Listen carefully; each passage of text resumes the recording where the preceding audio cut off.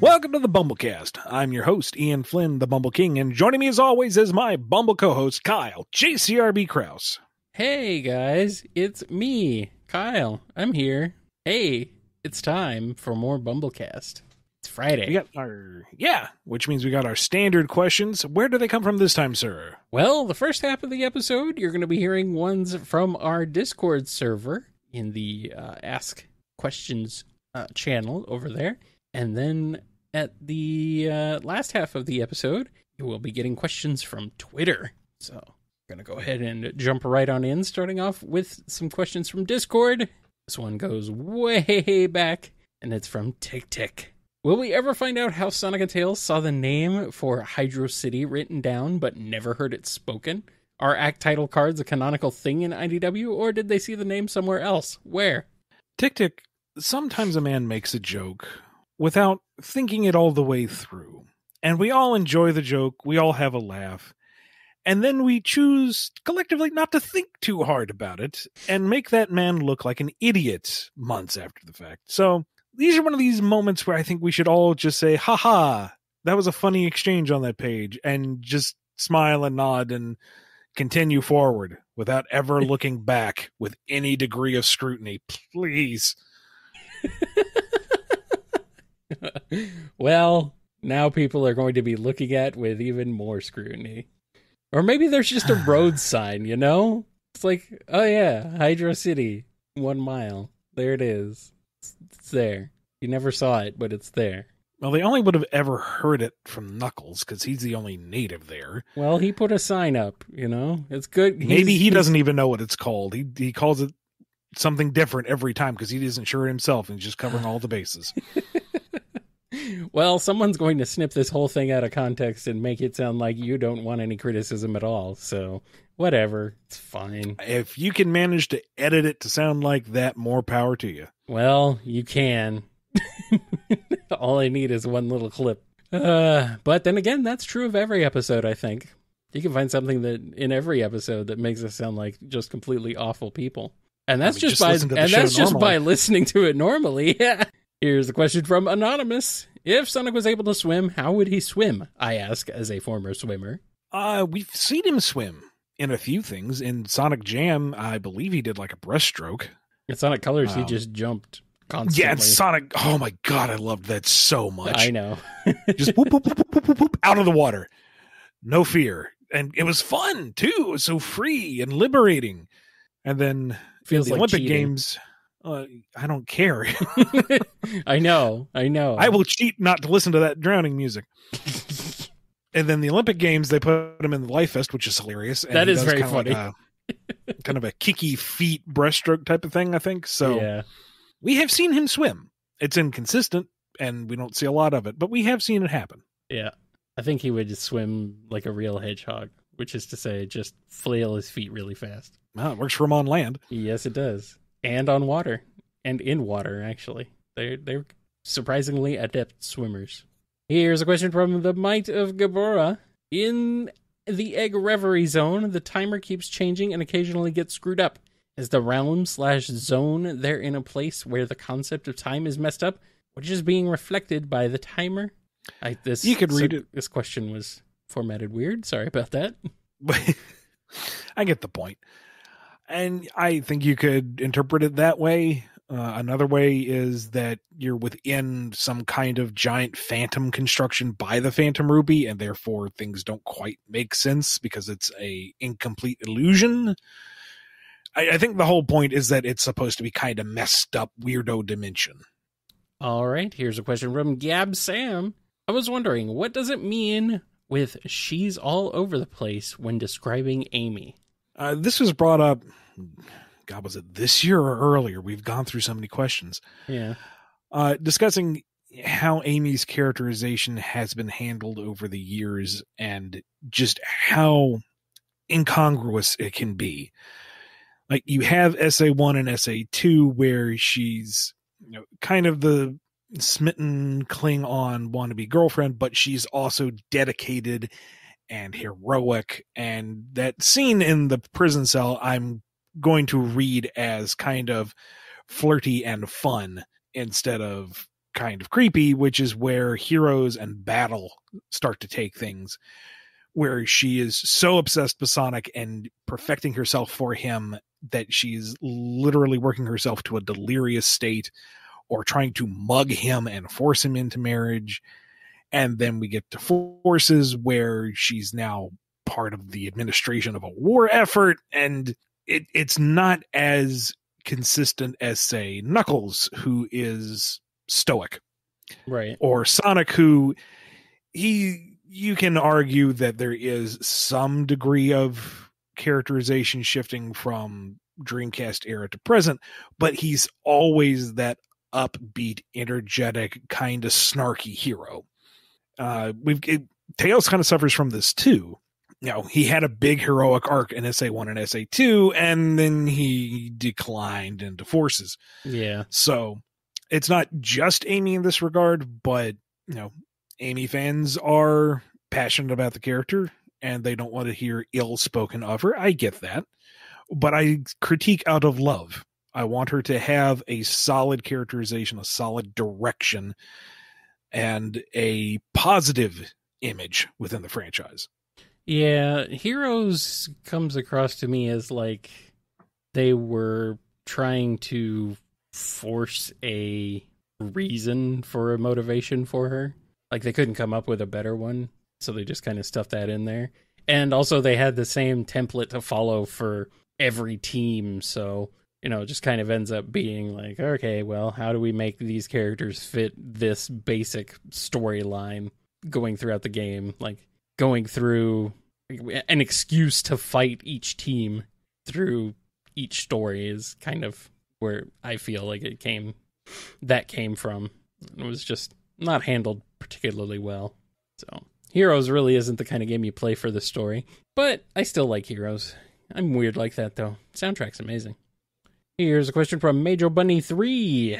Just curious, but since Sonic birthdays tend to be whenever their first game appearance is, does that mean that the IDW characters' birthdays are when their first issue was? I.e., Tangle's birthday would be April 25th, since that's when issue 4 came out. Or is that something SEGA has to decide and finalize? I don't think those are official birthdays at all. I think that's just kind of a collective, let's all agree this makes sense. So do years exist in Sonic? No. let us not open that can of worms. Do calendars exist in Sonic? Probably not, because nobody ages. But I mean, I think that's a perfectly fine way to interpret it until something else comes out to officially counter it. Yeah, it's like if Tangle were to appear in a mainline game, if she isn't appearing in Frontiers, that's not a spoiler or a hint or anything. No hashtag knowing smile here. Settle down. Settle down.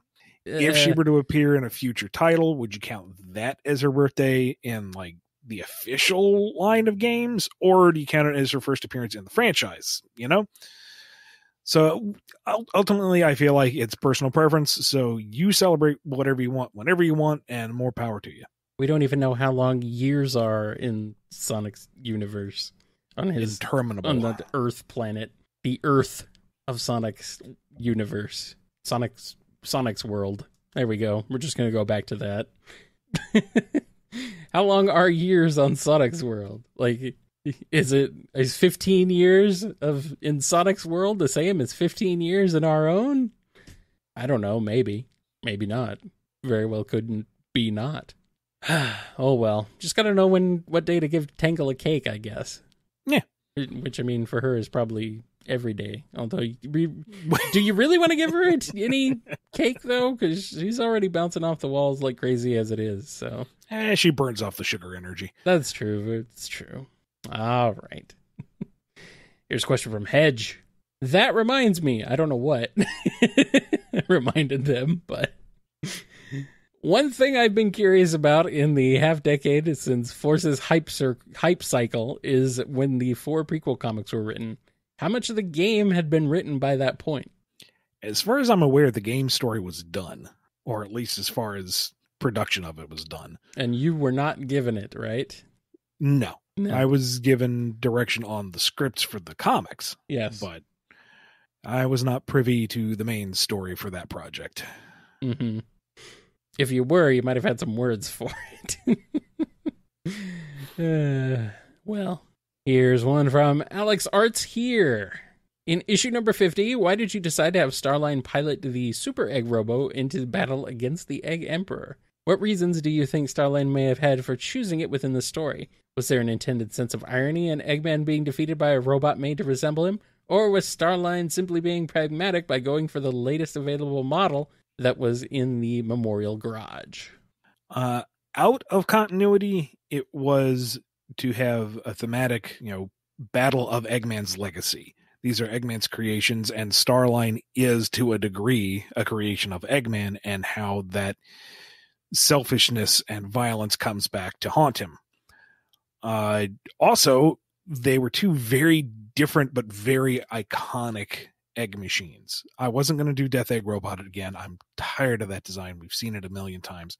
But Egg Emperor and Super Egg Robo both have the motifs of the giant egg mecha, but are very clearly, distinctly, visually different. So you don't run the risk of having the Michael Bay Transformers thing, and there's a bunch of gears slapping into each other, and you can't tell what's going on in the fight. Also, I feel like they both have some of the more grandiose appearances. Like, the stuff out of Sonic Advanced is okay. I mean, the one out of Advanced one looks like a Rock'em Sock'em robot. It isn't very threatening, but the one out of Lost World has a cape. It's a robot with a cape, Kyle. That's just fun. You got it. And they had very different attack patterns, so it opened us up for opportunities for a more interesting fight. And I'm tired of seeing Egg Dragoon as well. Yeah. And I don't feel like that is iconically as Eggman as the other mechas. Sure, he's had it a lot. It's clearly an egg mech, but it's not Eggman. It's just one of his machines. The Egg Robo, the Death Egg Robot, the Egg Emperor, those are all Eggman mechs, if you get me. Sure. As for Starline, it's, whatever he had on hand to choose from, and because he is a bit Eggman-minded, he was going to default to that rather than something that's a little less ironic at the time. I am now inside you, Eggman. Oh, boy. You're welcome. And also, I don't care what Edna Mode says. Capes are cool. She is wrong. Well, no, she's right, but they're still cool. I mean, yes, but they're still cool. Yes, you're right. You're right. She's wrong and right, but also wrong.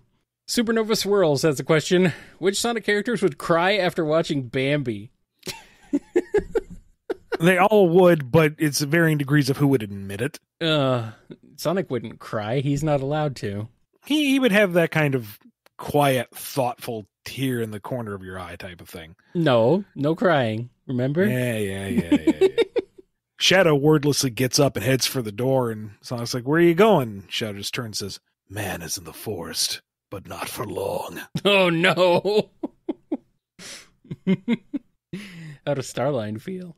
Well, nothing. He has no nerve endings anymore. Oh, you mean... like if he were alive at the time? Dude, come on. I think some Starline fans are kind of annoyed at the constant jokes at him. It's like, come on.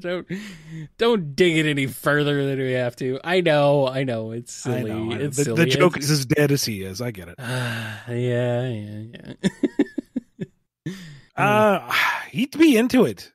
The story of this up-and-coming youth who aspires to greatness, and, he would be hopping on his seat cheering during the fight with Brutus. He wants him to, achieve and succeed, perhaps for all the wrong reasons, but, yeah, he'd be into it. Yeah, but would he cry when Bambi's mom gets shot? Like, would he be sad about that? No. I didn't think so. He'd be impatient after that point. It's like, okay, now you get revenge. Now you build yourself up. Now you kit yourself out. You sharpen those antlers. You get revenge. Why is he not having revenge? Oh, he's fighting Brutus now. Now we're going somewhere. All right, this is the next step. And then we go on the murder spree. Where's the murder spree? And then he's crying because of all the wasted potential. Bambi could have just gone full Bambo and just taken them all out. Coulda. Shame he didn't. Missed opportunity, as always. I really don't want to think about like Cream or Tails or anybody watching that.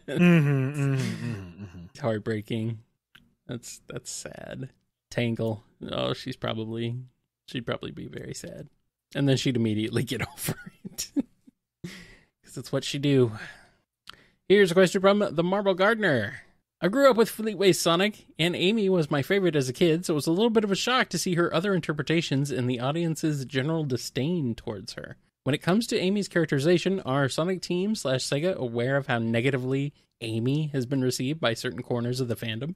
I don't want to speak for an entire company, but I feel like the sentiment is known to some. Yeah. Amy's characterization is very different in Fleetway compared to pretty much everything else. Well, a lot of Fleetway's very different. Yeah, well, yeah, that's true. So, but I appreciate Amy's characterization in Fleetway. It's more, I don't know, more interesting to me than at least her interpretation at that time. So, luckily, she certainly had more agency. Yeah, as in she actually had some. I'm surprised they allowed her to go off model for so long. Never mind the upturned spines, but, having the different outfit. Yeah. Wielding a crossbow. We never would have gotten away with that in Archie. It's weird. It's kind of cool, actually. I like that. Yeah. I like that outfit, too. It's cool. Yeah, it's a fun look for her. Yeah. Yeah, she's got the upturned spikes, too. Spines. It's a good look. Yeah, it's awesome. Here's a question from Robotnik Holmes. Quick! The IDW Sonicast are playing a match of Team Fortress 2 and 2 Fort on their PCs. Tangle, Whisper, and Jewel on Team Blue. The Bash Brothers, Rough and Tumble, Starline, Kit, and Surge on Team Red. Think they'll do the objective and work together as proper classes, or will they muck up and have everything end in failure? It's going to be a mess, for sure. I mean, Tangle's going to go... Why are there so many people on Team Red compared to Team Blue? I mean, I guess Rough and Tumble only count as one because they only have one brain cell to share between the two of them. And I guess Kit and Surge are a package deal. It's kind of required. Okay, fine. Never mind. I figured it out. You got Tangle playing Scout and Jewel playing Medic, but she can barely keep up with Tangle as she's flitting around the map. That's the worst possible thing you can do, except Whisper's maining a sniper and nobody can get across the bridge or into the base. Surge and Kit have the exact same thing. She's playing Scout, he's playing Medic, so they just keep bouncing into Tangle and Jewel and not getting anywhere or doing anything productive. Mm-hmm.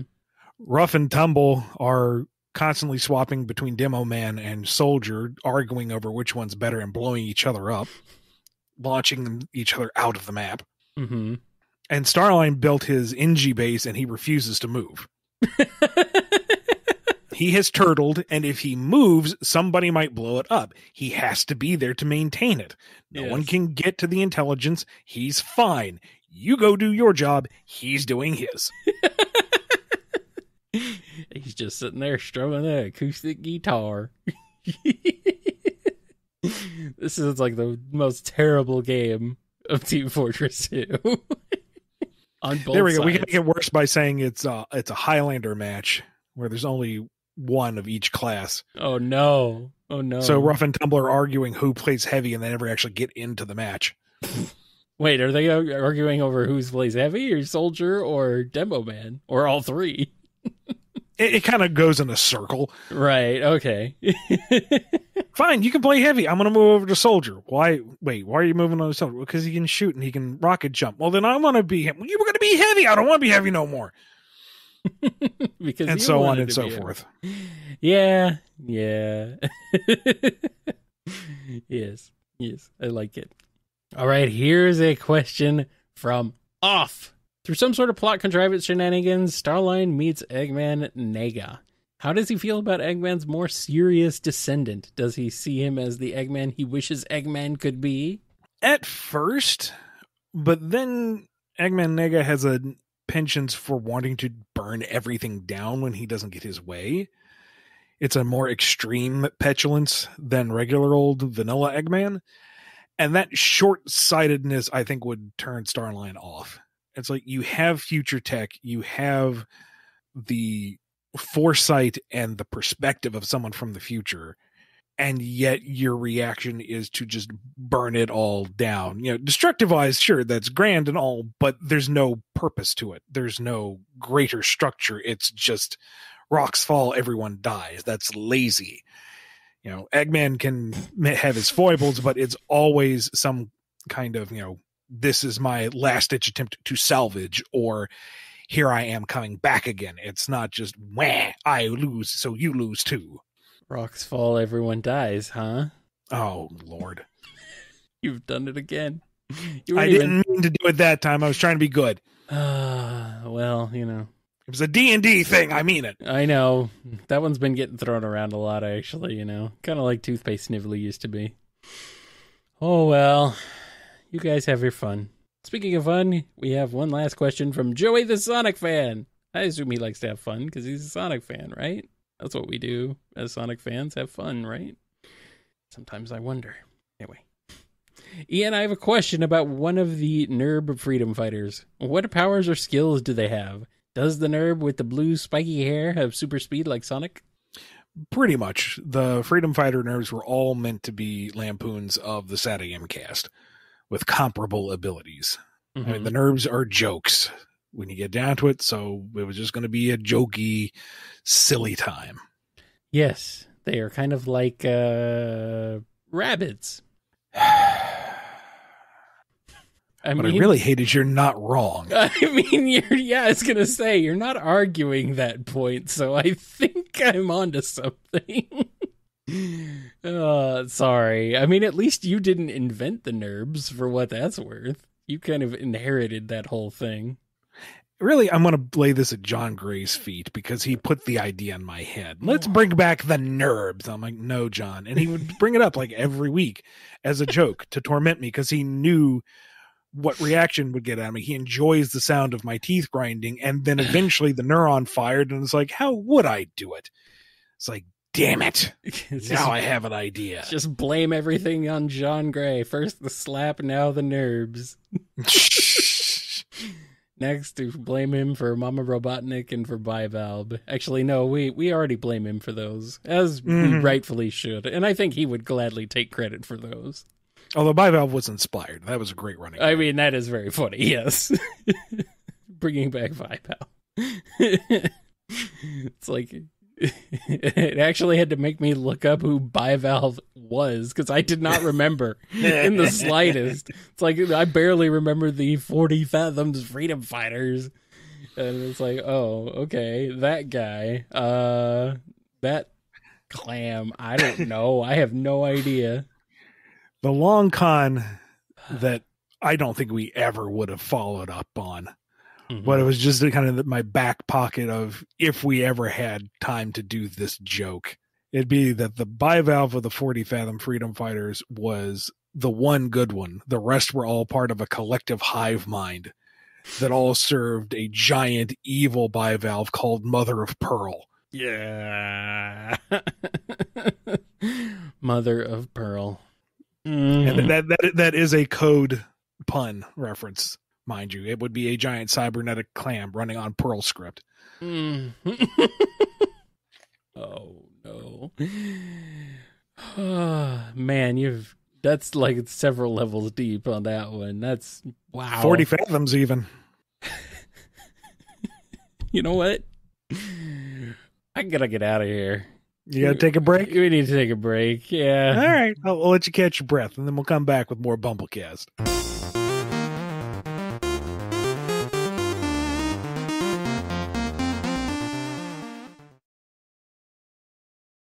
And we are back, and we're getting into the Twitter side of things, starting off with this question from Eld Trainboy.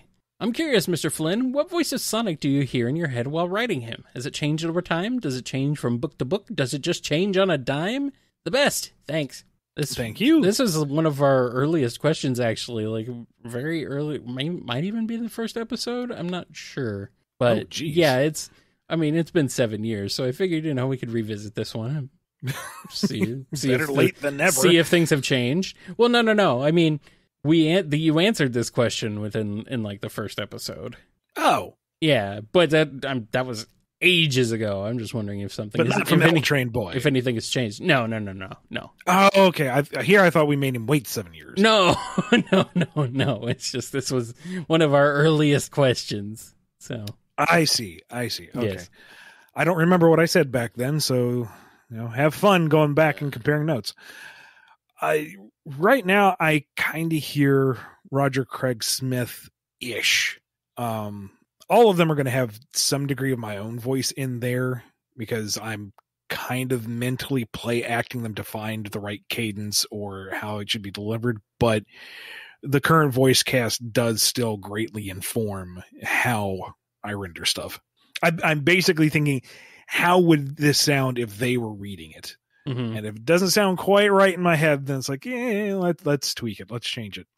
That's not too far off from what you said originally. Okay. There you go. Pretty much you hear Roger's voice for Sonic. Haha, I'm consistent. Yep.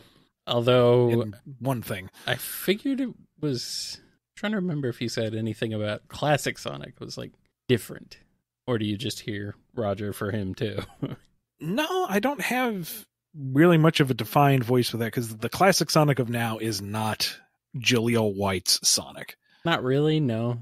It's a different character. He did a great job back in the day. It ages really well. Yeah. Like remarkably well. But that's not the Sonic that we have today with classic Sonic. So I don't hear anyone's voice in particular with them.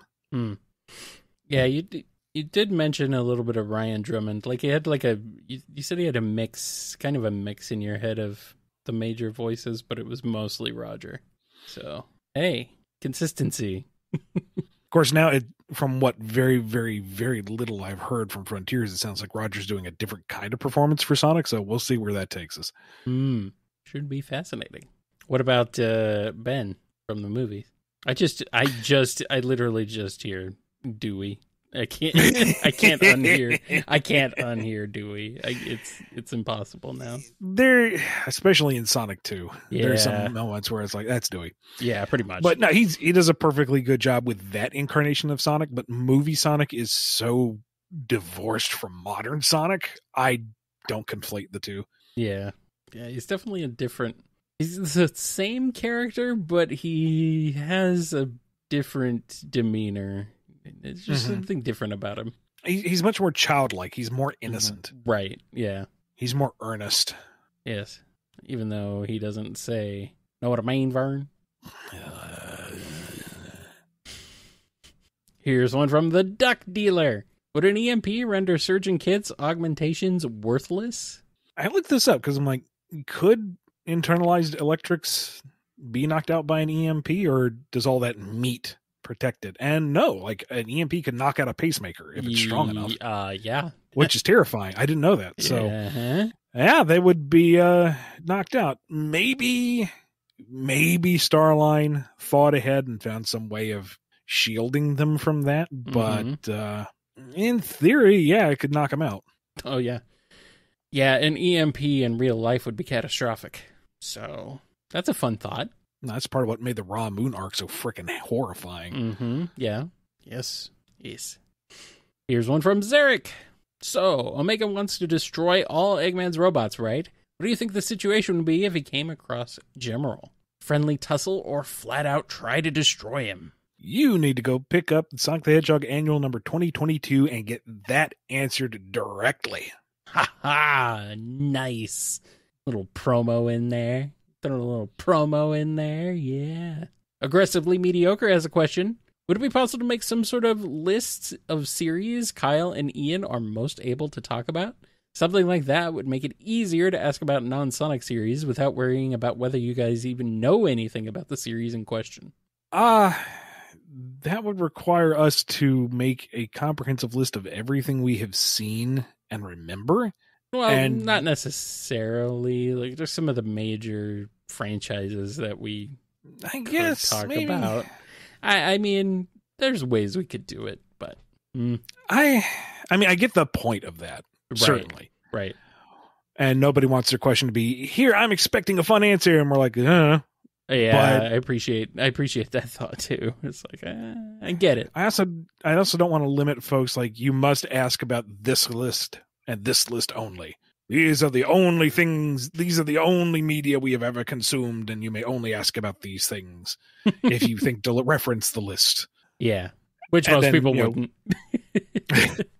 And then I also don't want folks to see a list and go, oh, this thing I liked isn't on there, therefore they haven't seen it, when it may be we just didn't think of it. Right.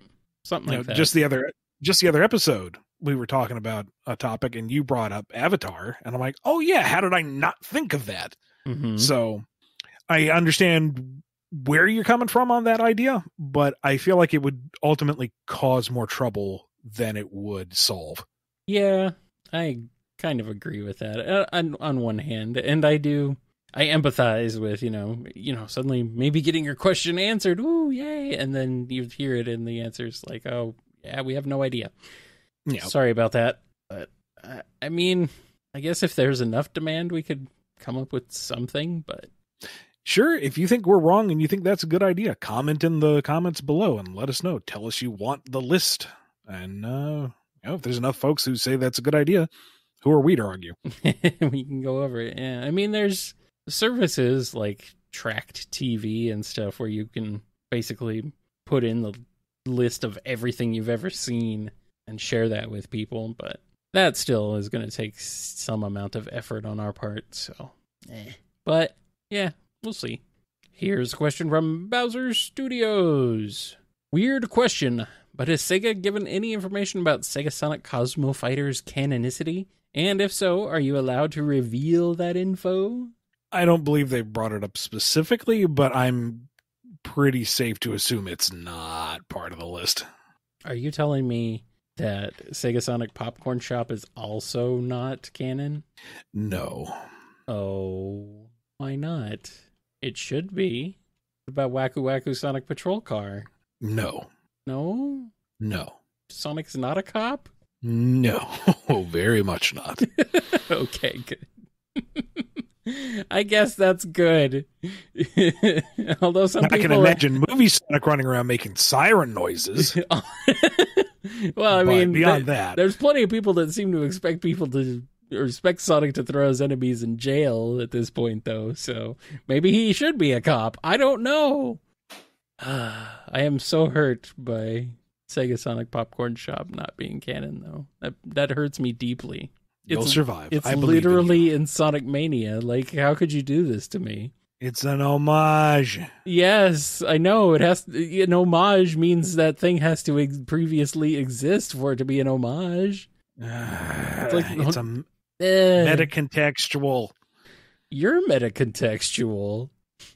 I don't even know what that means. But what I do know is that Fair Guy has a question. Since IDW has a habit of picking up old continuities, has an Archie revival been brought up at all? That might be a two birds, one stone scenario that should benefit all, plus have two enjoyable series running alongside each other. Nothing that I've heard of within the near future. If IDW were to pick up like reprint rights, maybe, but Archie Sonic's not coming back. That continuity is done. I am certain of that. Yeah, unfortunately. Here's a question from Tony C. Were Team Dark working for Gunn during episode Shadow? Because they were working for someone. I have no idea. Maybe it was voice changed Eggman from Sonic Heroes. Brought him back. I remember asking, where's Rouge sending her orders from? Who is she working with? And they just said, put her in an office. Or no, I didn't get a direction. I just put her in an office and waited for a correction, and that's what got in. Fine. Juice to it, boy, has a question. Is it really necessary to kill off most beloved characters like Sally, when literally she just appeared in one TV show and the comics? She didn't get killed off? I don't know I don't know what you want from me. That happened once, but then they brought her back because they realized that was a stupid idea. And this was before Ian's time, so yeah. Getting roboticized is not the equivalent to death. It is reversible. Like, are we talking end-game era? Are we talking robotization? Are we talking about the end of the freedom fighters? Maybe talking about the run up to Sonic Genesis where he went blam, blam, blam, and then had a 4-month break where people were like, is Sally really dead? And then the first issue back, he rewound time and she was fine. Yeah, well, that's what happens when you have a mega point in the story planned and then the editor says, hey, we're taking 4 months off to do something unrelated. Yeah. Keep the momentum up. You come up with ideas that you don't necessarily agree with, but you do them because you gotta. Well, I don't know. Maybe next time you can actually go to Sally's house and just murder her. In real life. There you go. Take care of that problem. I'm trying to get him back, Kyle. I'm not trying to kill him off. I know. I'm just poking the hornet's nest. It's fine, right?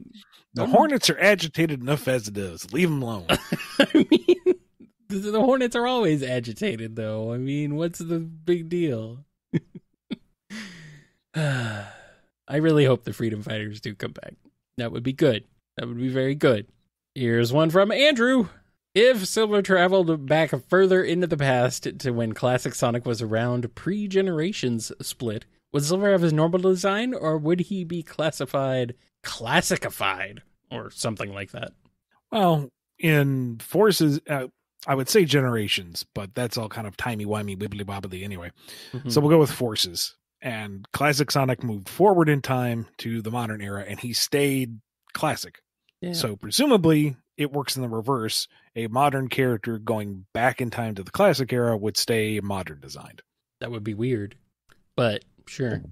The argument I'm seeing in the chat is that Classic Sonic became 3D. Are you forgetting the title screen to Sonic 3, where Sonic was 3D? Or the title screen, or the whole game of Sonic 3D Blast, where Sonic was 3D?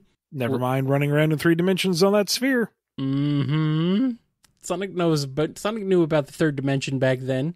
Didn't use it all the time, but he knew about it. It's faster to go in 2 dimensions. It is. It really, truly is. Easier, too. And we got a question here from the Artie Phoenix. Did Cream's ability to communicate with the Chow come to her naturally, or was she taught it through school or a certain book? Can her mother Vanilla also understand the Chow language? Those are very good questions, and I would like to know the answer myself. Me too. I would imagine Vanilla can, but we haven't really seen her interact with the Chow in anything beyond like the comics all that much. So it could be just that, she grew up with cheese and therefore learned from there. Maybe they have a special bond. I don't know. There's some directions I would like to take that, but I don't know officially how that works. I'd like to know. Here's a question from Cloudy J. Since you're both fans of Mega Man X, what do you think of / interpret the dynamic between X and Zero compared to Rock and Proto Man? Night and day. They're completely different. Yeah. I mean, Proto Man's a bit more antagonistic to Rock. Not like evil, but, seems kind of a trifle caustic, but yeah, there's an estrangement there. Right. And a degree of mutual understanding. And if the book had continued, I would have liked to have had Blues in this kind of self-war over, he's the big brother. He should kind of look after his little brother. It's not his fault that Light made them the way he did, but there's still that little bit of bitterness in there, so he doesn't really want to get too attached, and he's being all angsty and complicated, and Rock's like, hi, how you been? Not that simplistic. I'm being silly. Don't at me. For X and Zero, there's a whole different arc there. Oh, absolutely. Like, Zero is this almost kind of low-level mythical figure in the Hunters, because he was some weird old tech robot that managed to stand his ground against freaking Sigma with a pipe. And then, he gets brained and comes back as, oh yeah, I'm a chill dude who just is like a killing machine. What of it? That's what's great about Zero. And then you have X, who is a pacifist. He doesn't want to fight, and he's kind of crippled by the options before them, which are all of them. And then having to pick up the Buster and go in to fight in a war that he doesn't want to fight. And his gradual ascent from a low-level hunter to one of the premier hunters. And Zero watching this figure come up and their camaraderie that is formed, that bond that is forged in fire, and the multiple brushes with death that they come out on the other side with. They are a duo well unlike Rock and Blues. Rock and Blues are kind of estranged brothers. X and Zero are brothers in arms. They are much closer knit. Arguably even closer than that. I mean, there's got to be there's got to be a bit of irony that the Reploid, for lack of a better term, that Wily designed to counter Light's Reploid. It's got to be a bit of irony that they're practically just lovers. I mean, there are some scenes where it's like, maybe you're reading into it, and others where it's like, no, that's pretty blatant. No, yeah, it comes across pretty obviously sometimes. It's not. It's not subtle. It's not subtle. Sorry, Ali. Sorry, Layer. It's not happening. Yeah. But there's a trust there between them that goes way deeper than what Rock and Blues has, and X grappling with his existential trauma from game to game, and Zero kind of being steadfast in just who he is. Right. Would have been fascinating to play with. But we never got there. But yeah, they're wholly separate pairings. Like the only correlations are absolute surface level. The color schemes. Maybe. Maybe. Still both of them are great though. Like I love the dynamics between both pairs. Oh yeah. But they are very different, yeah. Here's a question from KJ. I have a question about Sonic Mega Drive. Since part 2 ended on the note that the heroes have to get the emerald, are you able to share any ideas or concepts that were planned for the special stage in the comic, if there were any? Yeah, I'm sure it's safe at this point. Part 3 would have started off with them entering the special zone and going for all the emeralds. We were going to fast track it because you don't want to do the traditional enter a zone, exit a zone, enter a zone, exit a zone. That doesn't work for the story. Oh, wait, never mind. Sorry. And they were designed largely in mind of what if this were a game with multiplayer?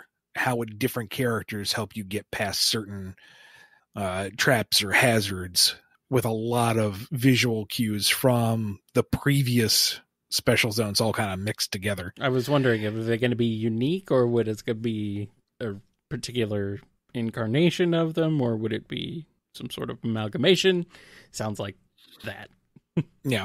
And then once they got all the emeralds, then they would go to the last stage and get to the final boss, and we get our supersonic fight and yada, yada, yada, yada. Of course, you got to have your supersonic fight. It's important. It's the most important part. And we got a question here from Mr. Chad Energy. How come in the encyclopedia Lego Dimensions wasn't in the crossover section? I can't remember if there was a rights issue or something. Like we couldn't reference Lego, or if I'm misremembering. It's a little weird that it's like you can't reference certain things. It's like it's just a book with things in it. Like it's so weird. Like this happened. It's like, okay, well, I guess we pretend it didn't. And like the Smash Brothers stuff, we had to walk a very, very fine line to just talk about Sonic stuff. Yeah, also very weird. Were you? I haven't seen the encyclopedia myself, but were you even able to mention Smash Brothers by name, or? I think so. Yeah. Okay. I'm pretty sure we could, but you couldn't mention anything else about it. Yeah. Right. I think it's been a long time since I went through that book, and that was a lot of stuff to juggle with it. Yeah. And then things got through that people are still throwing around as proof that you don't know what you're doing or what you're talking about. So, oh well. Oh well. Here's a question from Brett. I realized recently how much Eggman has changed, even in the time you've been writing him. He was once scary and sinister, but now he's kind of silly and unhinged. Is this part of a directive to make him more all ages friendly? No, and I'd still say he's pretty darn sinister. But he is also pretty silly and unhinged. It's just kind of a thing he's always been. Yeah, I mean, you compare him to like early, I don't know, Set AM era stuff. But, Right. I mean, I really don't know how to tackle it because I don't agree. I don't see it that way. But there hasn't been any directive to make him more palatable. No, it's Eggman is Eggman. I mean, he created a virus that spreads through touch that turns everybody into brainless metal zombies. Like, that's pretty rough, man. That's pretty dangerous. People are going nuts over the fight with Starline. And just that scene as he emerges from the cockpit and the light reflects off his glasses sinisterly. Yeah. And then then he just completely bodies him. It's yeah. He's fearsome.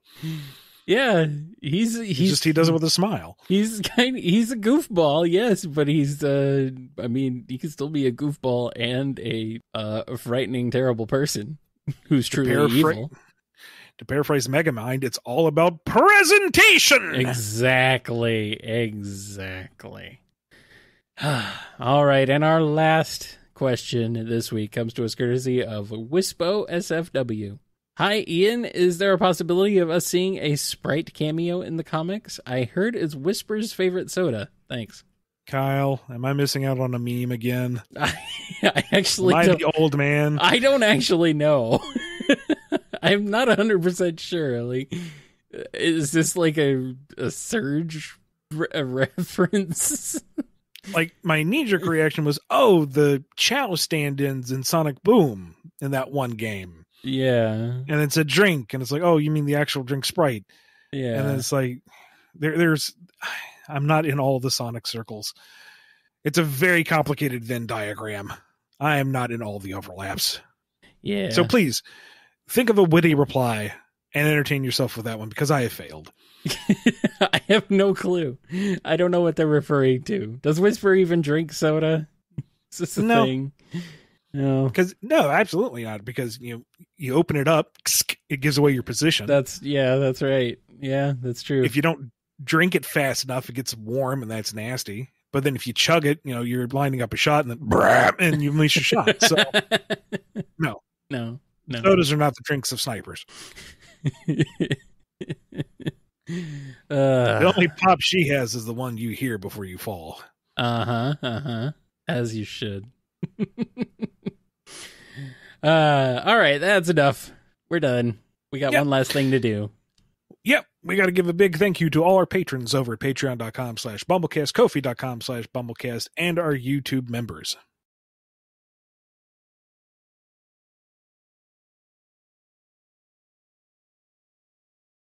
Just an incredible list of people. Thank you so much for your continued support. It's very much appreciated. And it's through your support that keeps us going and keeps the show going. So thank you. Yep. That's going to wrap us up for this week. We'll see you next week for the regularly scheduled stuff and a whole bunch of BumbleKast minis. So look forward to that. All right. That's it. See you guys then. Be good to yourselves and good to each other. Maybe. Think about it. Try to. I guess. Maybe. Ian? Where'd you go? I'm scared. I'm alone now. The show is done. Back it up. Move it out. Evil BumbleKast says, be bad to yourselves and be bad to each other. And we'll see you never. Boo this man. Boo. I remember telling that to the crew at a convention, and they all just freaking exploded laughing. I mean, I'm laughing. It's not hard to get me to laugh, to be fair, but... I mean, that's a terrible, but great. Oh, it's awful. It's awful, but it's hilarious and it's great. But it's in theme. You can't tell me that wouldn't fit. Absolutely would. It absolutely 100% would. You are not wrong in the slightest.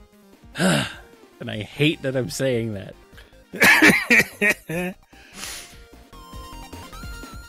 Anyway, what's up, Ian?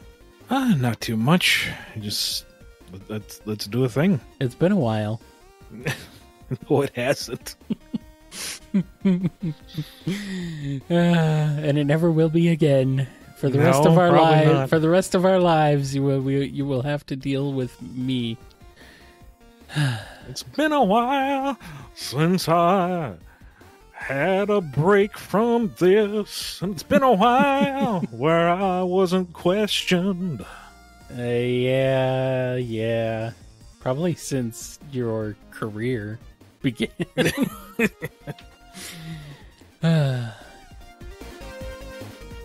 then Rayman is a guest in his own game, or in his own franchise. The rabbits have grown off into their own cancerous growth and gained sentience. The French. Scruffy Matt, I'm not arguing that Mario plus Rabbids is not a good game. Everything I've heard is that it's a spectacular XCOM thing. It's just it has Rabbids, and therefore I am philosophically against it. Yes. The game is not bad. It's the characters that are the problem. Who knows when I'll pick up Splatoon 3? Someday, maybe. After Splatoon 4 comes out. If they don't replace the A in Splatoon with the 4, I'm going to... will not buy it out of principle. Because they completely missed the boat on replacing the double O's with A2 in Splatoon 2. Mm-hmm. Like, what are they doing? Don't they know marketing? Remember Drive-Threer? Everybody loved that.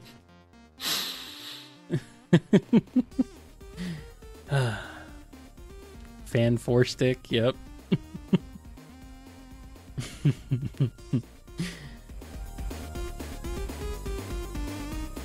You've been listening to the BumbleKast, a co-production of BumbleKing Comics and the KNGI Network.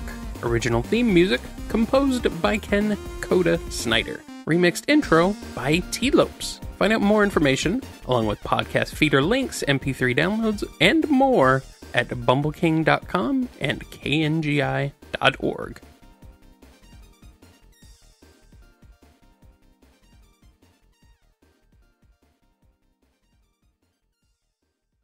No, don't change it. Just keep saying stuff. Sorry. Oh. Sorry. Level check, noise, blippity bloppity, scoobity doobity, bip bop, shoobity bop, noise, Okay. nonsense word. I need you to get loud.